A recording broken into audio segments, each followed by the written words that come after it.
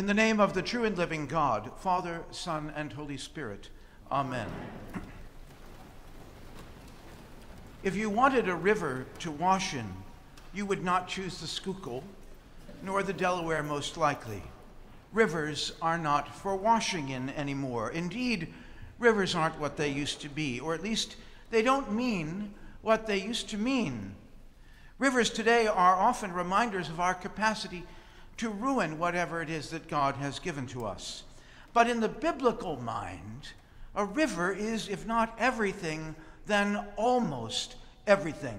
One of my favorite verses from the Psalms for sheer poetry and compact density of meaning is Psalm 46, verse 4. There is a stream whereof the rivers of God, there is a river, the streams whereof make glad the city of God. The creation story in Genesis 2 tells us that the river flowed out of Eden to water the garden, and there it divided and became 4 rivers. Of course, the people of Israel had to cross the river Jordan to make their way into the promised land, the same river in which many generations later John would baptize Jesus.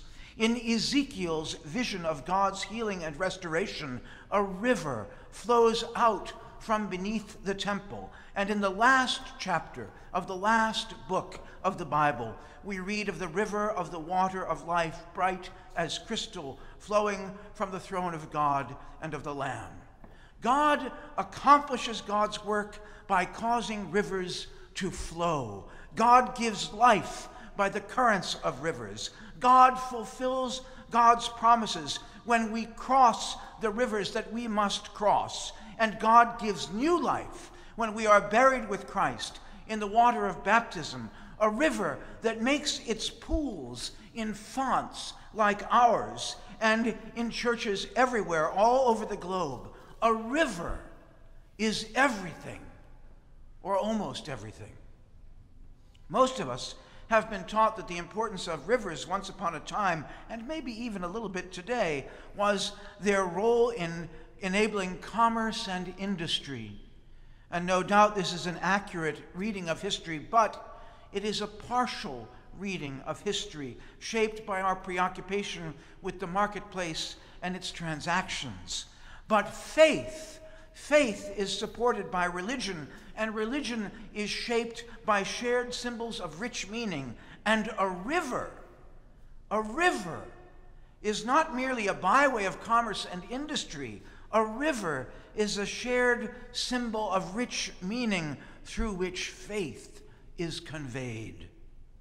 But these days, when we would not dare wash in the Schuylkill, and when the Delaware is not what it once was to this city, we hardly know what a river is or what a river could mean.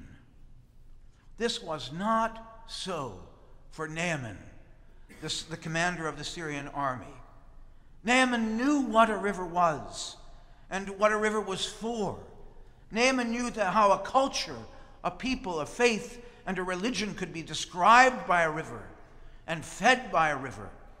And Naaman was a great man in high favor with the king. He knew the importance of a river. And when he arrived more or less at the doorstep of Elisha the prophet, he was not expecting to be directed to a river. Rivers he knew in Damascus, the rivers of his own people, his own city, his own king. Naaman was not in search of a river to wash in. He had leprosy, and he was in search of someone, anyone, who had the power to make him well. He was a man of power, and he was in search of power. Now, an interesting thing about this story is where the power is located. And if you look closely at the story, you see that power is never found where it ought to be found. To start with, we're told that through Naaman, the Lord had given victory, not to the children of Israel, but to Aram, which today we call Syria. God had given power, not to his own children, not to his own nation, not to Israel, but to Syria. We don't know why, but it's not where power belongs. It's in the wrong place, according to the scriptures.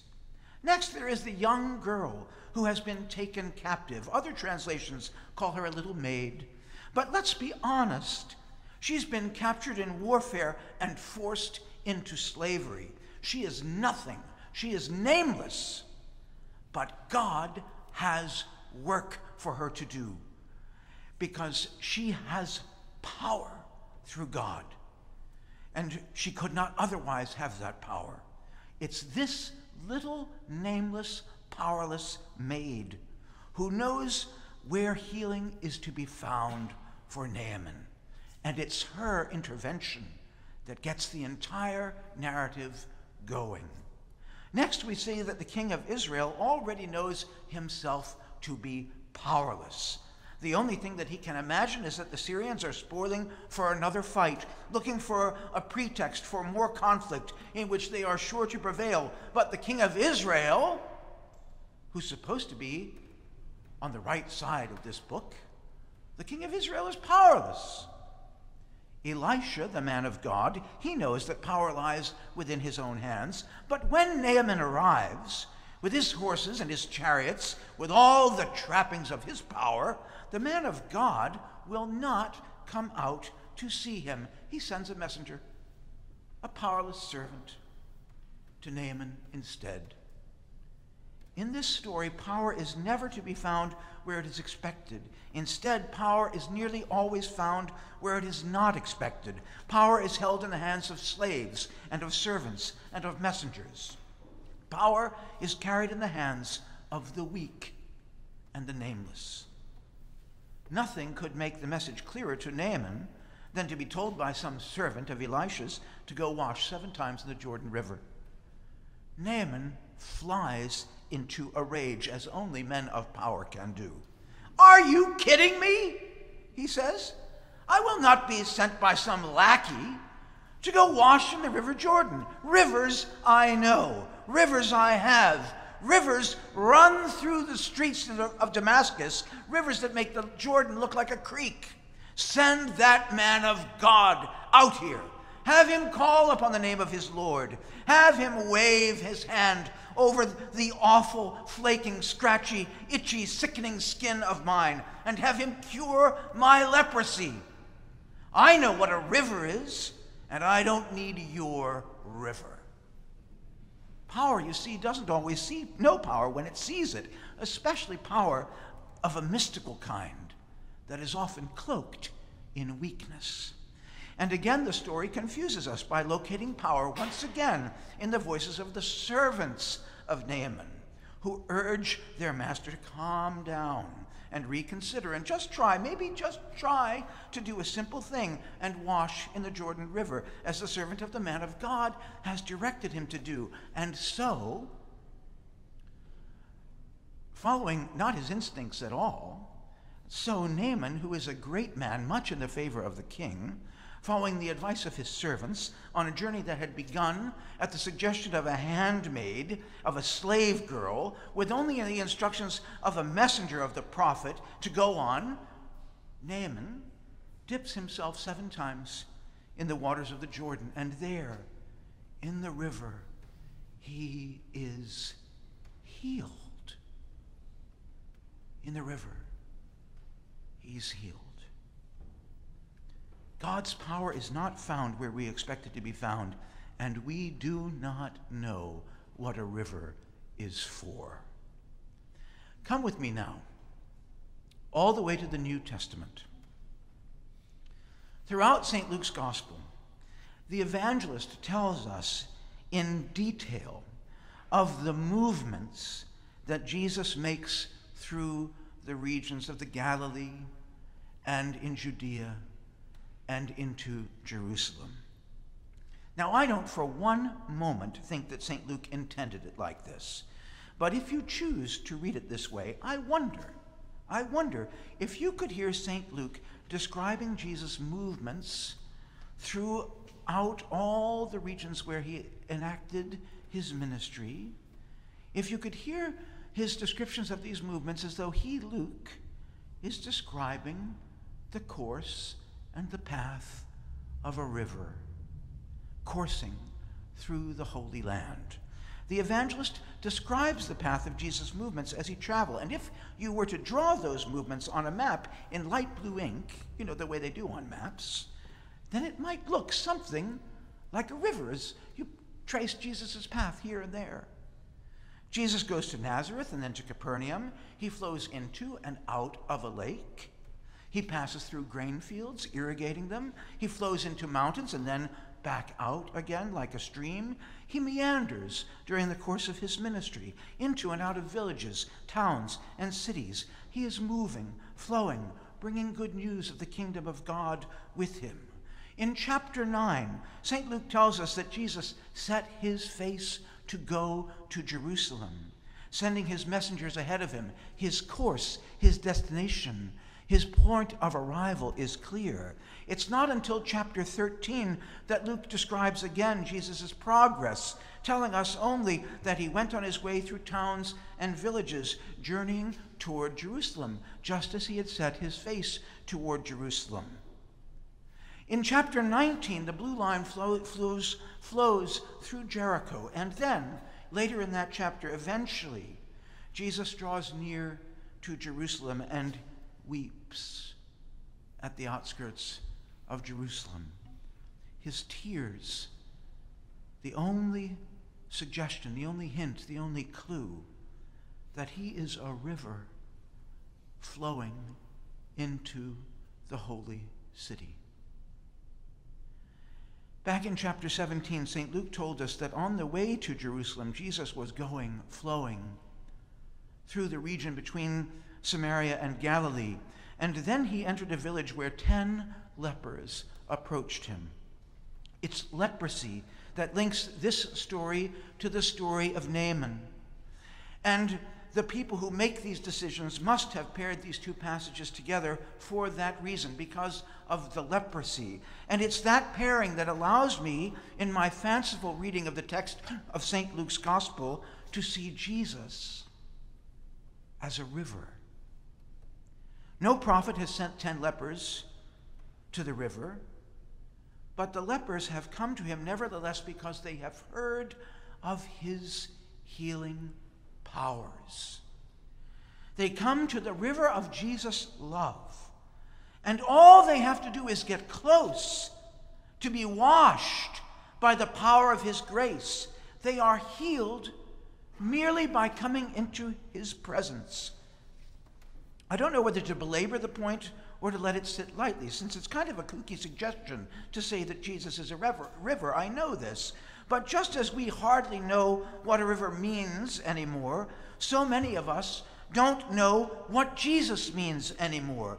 We struggle to see how God accomplishes God's work in sending Jesus to flow among us, how God gives life through Jesus, how God fulfills God's promises in Jesus, that the river of Jesus' love is nearly everything. Maybe it is everything.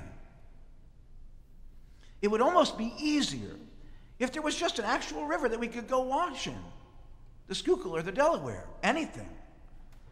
But it's not too much more complicated than that, as the 10 lepers found out. Jesus passes by a river of love and healing and grace, passing by.